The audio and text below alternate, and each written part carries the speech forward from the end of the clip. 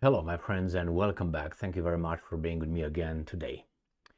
As I said on multiple occasions, over and over again, and I will keep saying it, these guys here will not give us certain information. They will lie by omission. I'm talking about the mainstream corporate media. They will give you certain piece of information, pick and choose, to fit the narrative they want to vomit on us. But the problem is when you read or listen to other articles or lectures, you find out, or someone making statements, you find information not related to that conversation, but is valid for the subject of, they didn't want to disclose it during their narrative. And you say, oh, wait a second. Let me look deeper into that issue. And you find out that the narrative was just pick and choose. And then you bring things in and you have a more complete view on the issue. So while reading this article regarding the BBC reporters who write a letter saying that the coverage of the Israel-Palestine, Gaza war was favoring Israel, I found out something unsurprising to me, but I thought I should mention it to you in case you didn't know it. First, a victim is a victim because doesn't have power. You can't be a victim and have power or dominance, correct? Otherwise you would not be a victim. You would be the perpetrator, you would be the aggressor, you would be the oppressor. So remember, with that in mind, look at this article or this video. The victim, the person who cries, or the group or the country that cries, we are victims all the time. You look if they have power.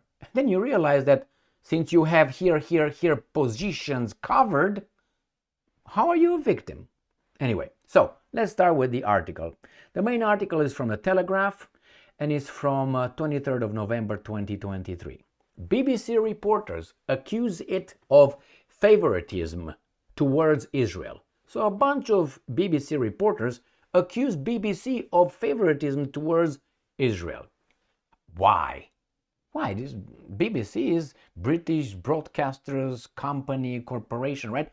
It's for the British people. What would it have to do with Israel? Why would they favor Israel? Has no reason. They should be objective, right? Because BBC is one of the objective corporations, media corporations over there. I've been told. Well, I found out it's not true. So, don't be surprised. Letter from 8 UK-based journalists to media rival says corporation guilty of, and I'm quoting, double standard in how civilians are seen. Now, let's see.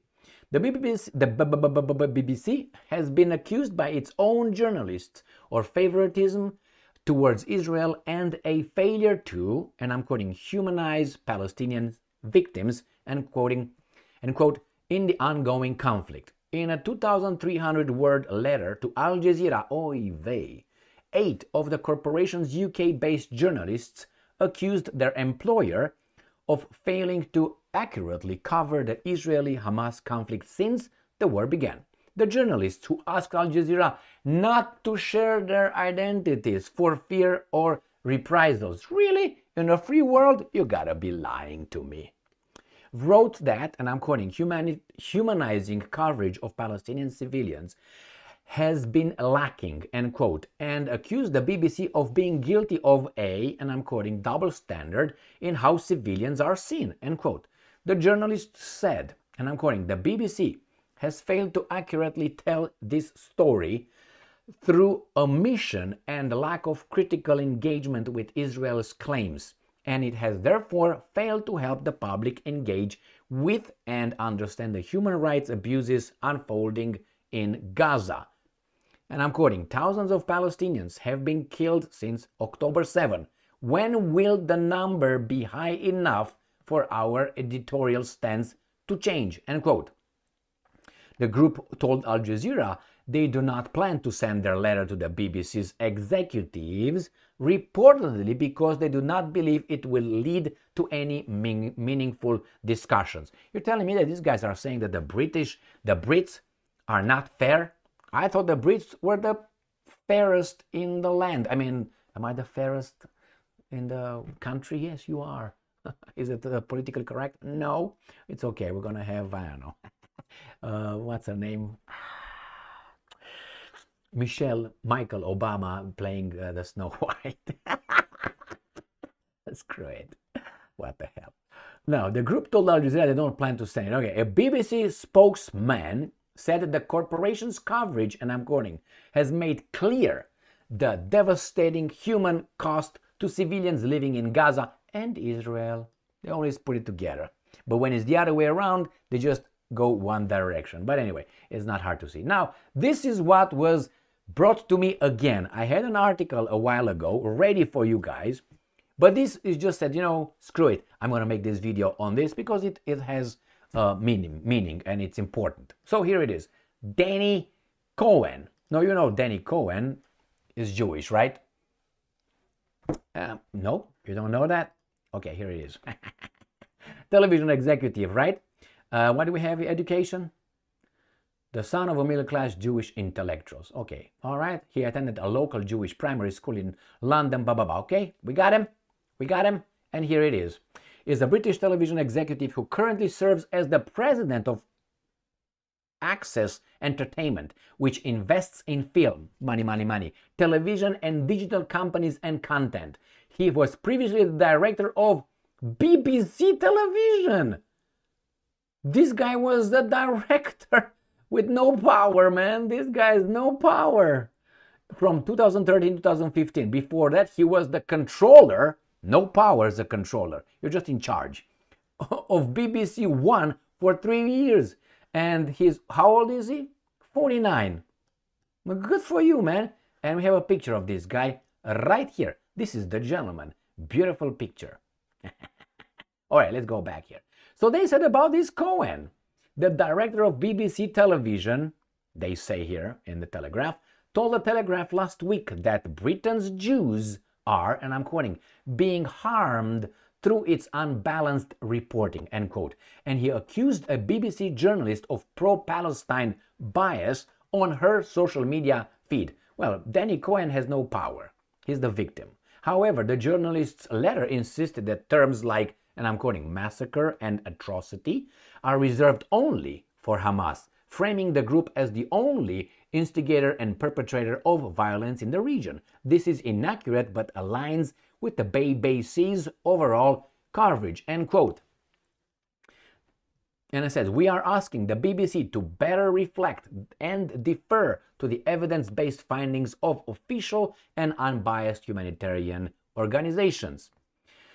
Now let's go and see what this guy says, right?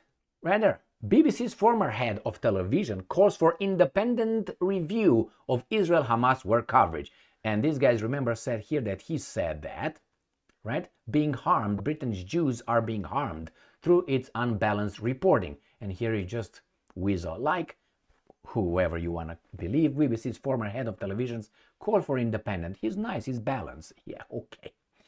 The BBC former head of television has called for an independent review into corporation's coverage of the Israel-Hamas war, oy vey, as he accused the diplomatic correspondent of showing pro-Palestinian bias. The woman these guys are talking about. Danny Cohen, the director, right here, director of BBC Television from 2013 to 2015, said Britain's Jewish people are being harmed through its unbalanced reporting since the war began. And you are the director, you are the director of BBC Television, and you were the controller of BBC and its bias reporting in BBC or something? Are you kidding me? Well, whatever. Who this? This is Caroline. Probably she's the one that was attacked by this Cohen. He said, the times has now come for a long overdue independent inquiry into the corporation's editorial and management failures in its reporting of Israel. Cohen says, the guy with no power. In one example, he pointed out how Caroline Hawley, the BBC's diplomatic correspondent, has written numerous posts on X, formerly Twitter, expressing concern for the shocking, quote-unquote, and terrifying situation in Gaza, sharing calls for a ceasefire and providing multiple updates on the number of deaths there. So it's illegal to say the shocking and terrifying situation in Gaza? Is that a fact or just an exaggeration? But the Telegraph found that just 9% or 18 of her 195 tweets, I was about twats, and retweets since the Israel-Hamas war began on October 7 have mentioned Israeli deaths, casualties and hostages, including case studies of family captured.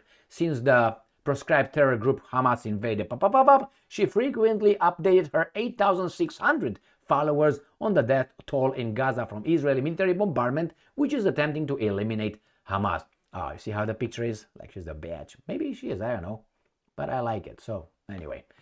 So, my friends, only last week she wrote, and I'm quoting, "New life amid all the death and destruction, with more than 4,000 children killed, 100 UN RWA staff dead, and 200 medics no longer able to help her heal patients." Is it true? My concern is it true? And if it's true, you mentioned obviously the 1,200 victims of Hamas in Israel, that is everywhere, but 4,000 children, who killed those? Hamas? All of them? All right.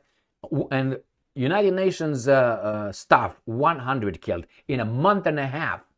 The United States would have atomic bombs over there. The country would have dared to do something like that. 200 medics no longer able to help heal patients. Is not a disaster? What did you say? Death and destruction. Doesn't that qualify? What is Cohen talking about? Tell me about the victims, right? All right. When I'm gonna have the chief of whatever BBC a Palestinian, then I will say it's kind of balanced. Until then, shut up. Thank you very much for being with me again today. Stay strong, stay smart, look for the truth, and be just.